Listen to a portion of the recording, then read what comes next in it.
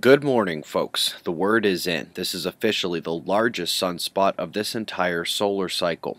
We had made similar speculations about it being the largest of the year and maybe the cycle, but now those are confirmed. She's been popping some solid solar flares, but not much ejecta.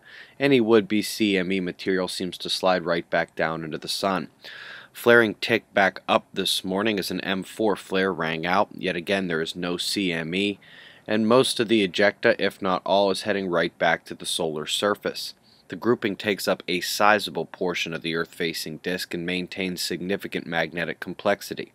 Look at all this mixing. Deep blue, deep red, those are the umbras, and where they mix we classify them as delta, ready to fire. We also have a near-term sunspot peak on deck with all these spots coming in now. Next few days it'll happen.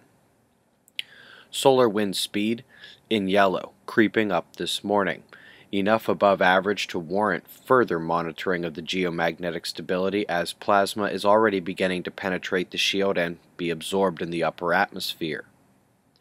Additionally, the electron flux shows near-Earth energy at a high point among the last few weeks to months. The other top sun stories include this massive plasma filament swinging in to face Earth, compare the size of the rope to our planet. And also, down south, dark patch coming in, that's our next coronal hole, negative polarity. Did you catch the eclipse last night? I would have loved to see it, but clouds rolled in heavy in the afternoon. Luckily, photos can be seen from all over North America. Some of the shots coming in are terrific. We'll quickly mention a volcano on alert in South America after a near 6 magnitude quake shook directly beneath the volcano. Couple news notes. First, scientists have confirmed something the observers know all about. They say that the water has layers, electrically driven, and this follows perfectly the fourth phase discussion we had with Dr. Pollack: structured water, the exclusion zone, the charge, further elucidated now.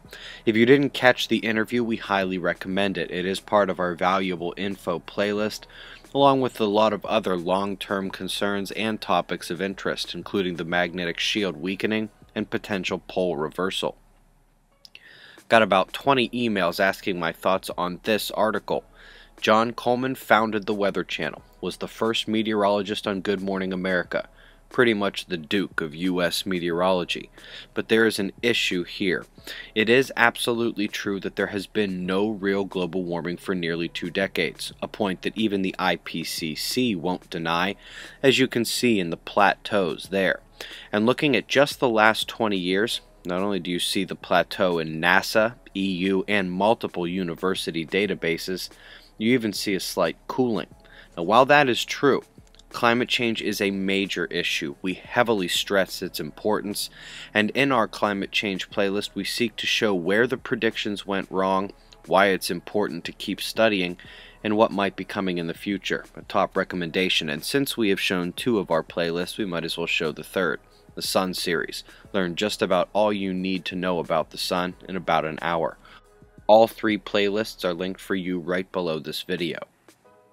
Indian Ocean, cyclone formation potential, rising slowly. This was the scene in New England. You'll remember their flash flood warnings from the past few days. They seem to have come through, but we also had watches in the Northwest. This is a tornado that ripped through Washington State. Today, we note 3 lows in the territory. The middle low is the main driver of heat and moisture up through the states, and also the departing nor'easter to the right. Wind map shows the low near Alaska. The middle low is tough to see, but her northward pull on the east side is readily apparent.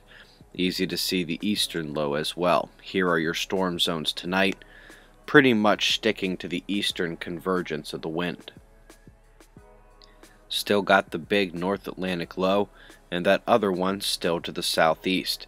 The wind drive is very clear here, counterclockwise, sucking in, converging, and while rain will be widespread in the continent, the storm alerts stick to those convergences. The story down under right now is the convergence in southeastern Australia.